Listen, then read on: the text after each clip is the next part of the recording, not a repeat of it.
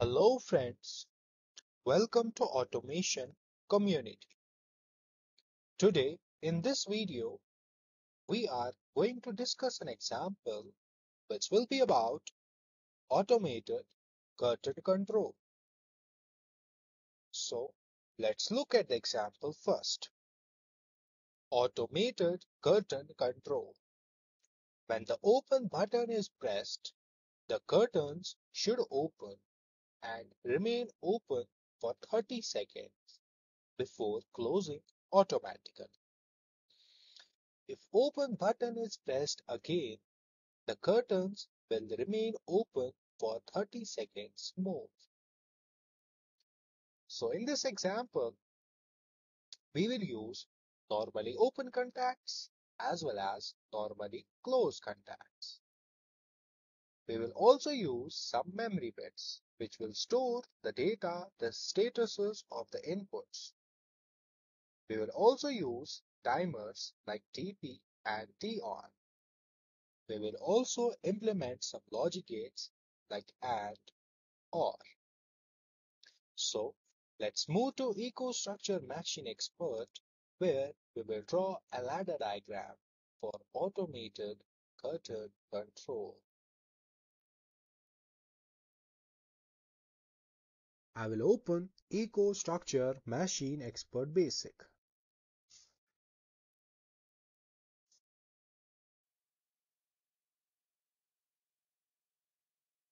I will keep read protection as inactive and write protection as inactive as well. That results uploading the application from the controller is unrestricted, and downloading an application to the controller or modifying the application in the controller is unrestricted. So if I keep it active, then uploading the application from the controller is disabled due to the blank password. That means if we keep it active, we have to set password here. And then uploading the application from the controller will be restricted.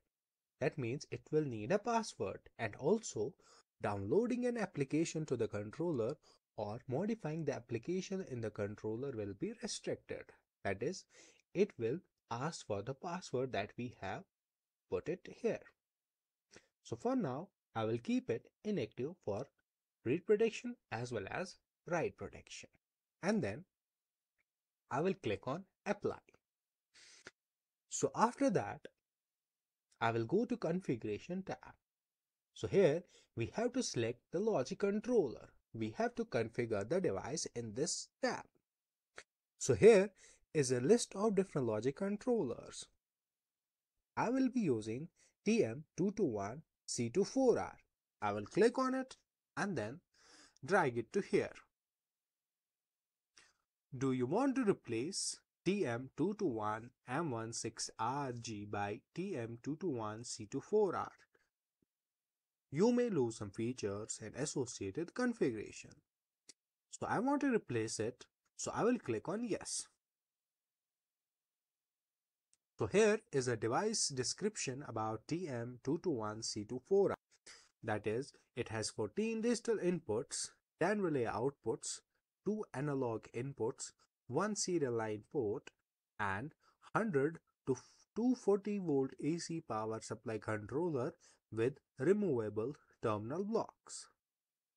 So after that, I can also go to serial line, where I will select protocol as TMH2GDB. I can also set it as Modbus ASC II TMH2GDB or Modbus Serial IO Scanner. I will keep it TMH2GDB for now. And then I will click on apply. So if I keep protocol as TMH2GDB, then there is no need to set the serial line settings. So after that, I will click on Programming tab. So here I will be drawing ladder diagram I can also click on this option to set a full screen mode. I can also click on this option to unset full screen mode. So for now, I will set the full screen mode. And then I can also zoom into it like this. I can also zoom out like this. So firstly, I will insert the open. I will assign address to it as I0.0. I will also add symbol to it as start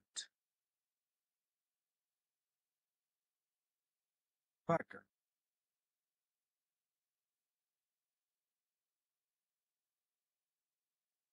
And then I will insert a coil. Assign address to it as M0, which is a memory bit. And then I will latch it here. So I will insert one more normally open contact and will connect it in parallel with this start button. So I will connect it like this. We'll assign address to this normally open contact as M0. So when start button is turned on, M0 will be true, and then when start button is turned off, then M0 still remains true. And then I will add a new rung, and then I will insert normally open contact. I will assign address to it as M0, and then I will insert a normally closed contact, and I will assign address to it as I0.0, which is the start button. And then I will insert a coil and I will assign address to it as M1, which is again a memory bit. So this memory bit M1 will become true if M0 is true and the start button is off. Then only M1 will be true. Then we will latch it to here. So I will insert one more normally open contact here, and then I will connect it like this. So I will assign address to this normally open contact as M1.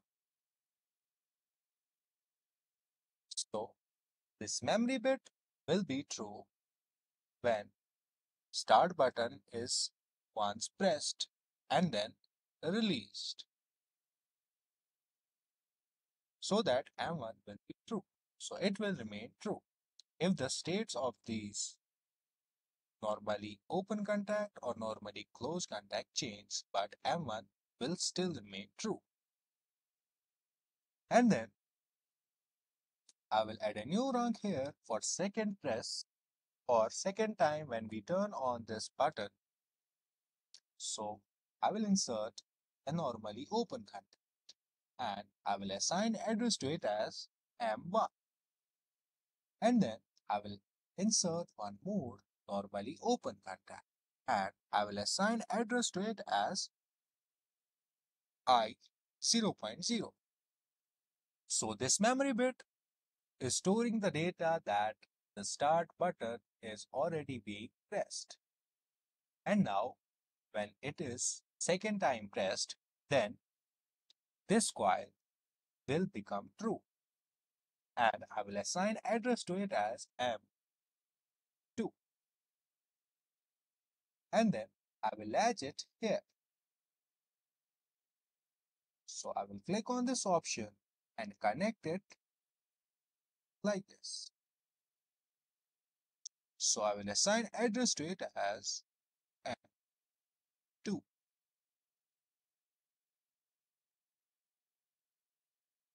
And then I will add a new rung here and I will insert a normally open contact and I will assign address to it as M1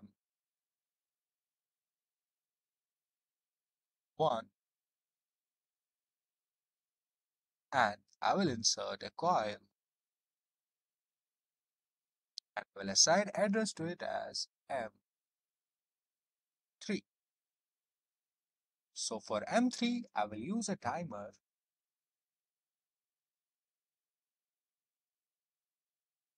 that should be TP. I will change time base to 1 second and preset value as 30 and then apply.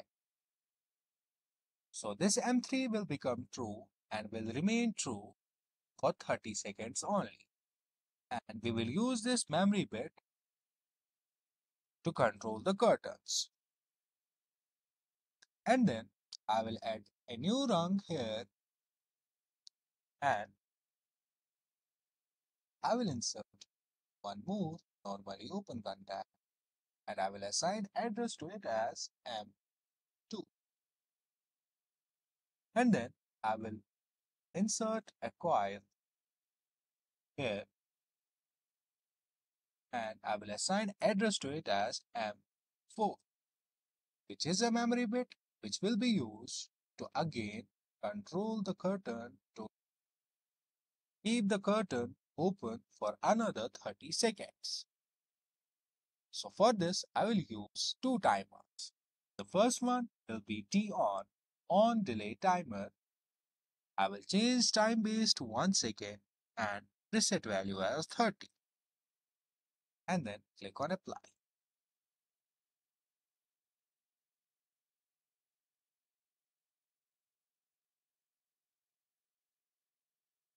Or we can simply delete this and insert a timer TP. I will change time base to 1 second and preset value as 30 and then click on apply. So for M4 to be on, M3 should be closed. So after M3, M4 should turn on. So I will insert a normally closed contact here and I will assign address to it as M3.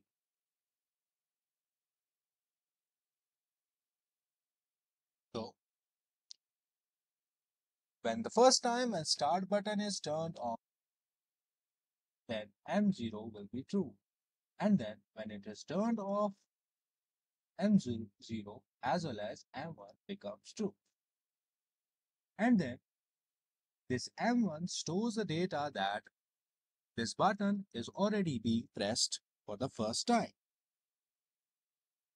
And this M0 will be true. And then you will use this memory bit M1 that stores the data that the button is already being pressed once. So then, when this button is again pressed for the second time, this M2 becomes true. So this memory bit M1 which stores the data that the start button is pressed once, then when it becomes true, then which will make this M3 true for 30 seconds. And we will use this M3 to open the curtains for 30 seconds. And then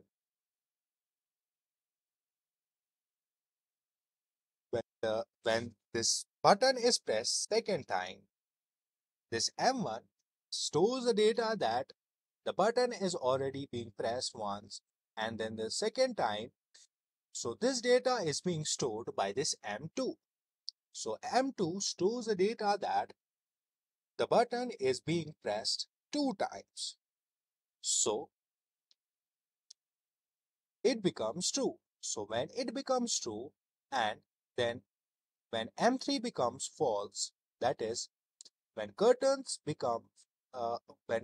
are being opened for 30 seconds, after that, if the button is pressed second time and the curtains are being opened for 30 seconds and then after M4 becomes true for 30 seconds more. So we will use these two memory bits M3 and M4 to control the curtain. So I will add a new rung and insert two normally open contacts in parallel. So here we are implementing OR gate. I will connect it like this. So I will assign address to this normally open contact as M3 and then M4. And then I will assign address to it as Q0.0. I will also add symbol to it as curtain, which will be obviously controlled by some actuator, it may be motor or anything else. So I will exit full screen mode. I will go to commissioning. I will compile the program first and then I will launch simulator.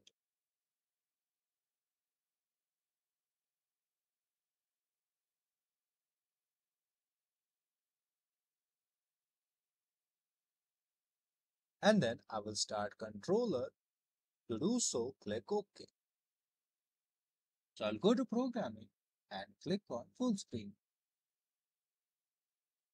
So when I turn on the button, start button first time and then release, then M0 becomes true and also M1 becomes true. So M1 keeps the M3 on for 30 seconds and as a result, the curtains will remain open for 30 seconds.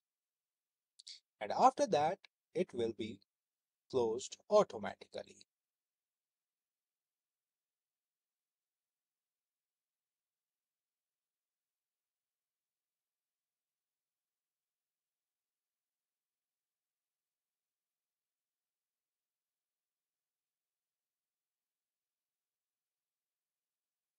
So after 30 seconds, the curtains are closed.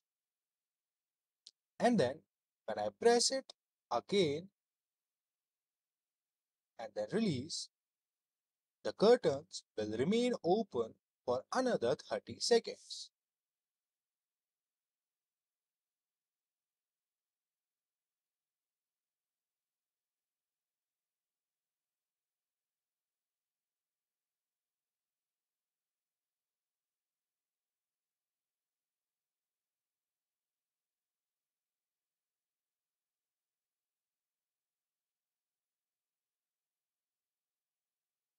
And after more 30 seconds, the curtains will close automatically.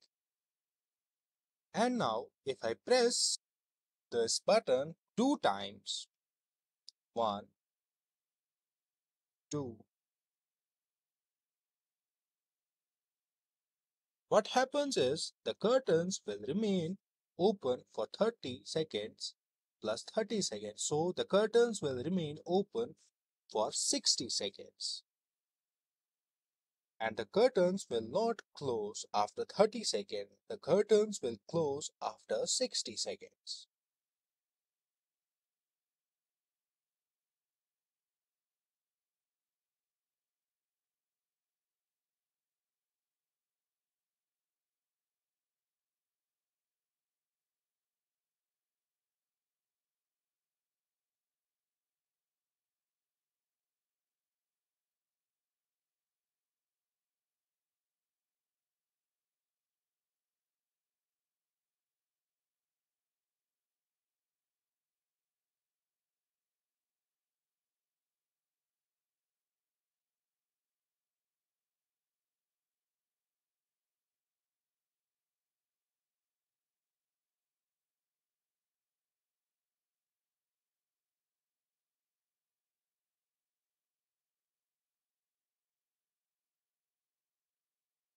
And after that, the curtains will close. It was all about this example.